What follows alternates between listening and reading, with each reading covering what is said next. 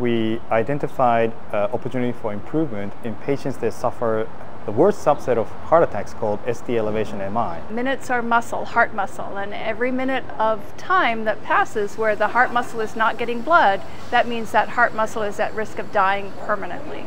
So opening that artery in a really quick fashion is a very important and crucial part of the medical therapy that we provide to those patients. Last year at Straub was 67 minutes. We reduced it down to 53 minutes, and that's 21% reduction. If you compare to the nationwide goal of 90 minutes, it's about 41% reduction. We created a STEMI medication pack where we have this patient in front of us having a STEMI heart attack. We just pull out this from a drawer, we Ziploc with the medication inside, we give it to the patient. So compared to that 5 to 10 minute process of medication verification, we can just give it to the patient in a minute.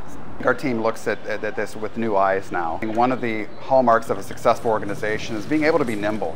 Nothing has proven that more than COVID, really. Being able to change your processes on the fly because it's best for patients. It takes real leadership and a lot of communication between departments, and this is just a good example of when you get the right people together looking at the right things, really achieving strong results. And I would say in a fairly short amount of time we've seen really significant improvements. It's just not relying on the individual at one particular point.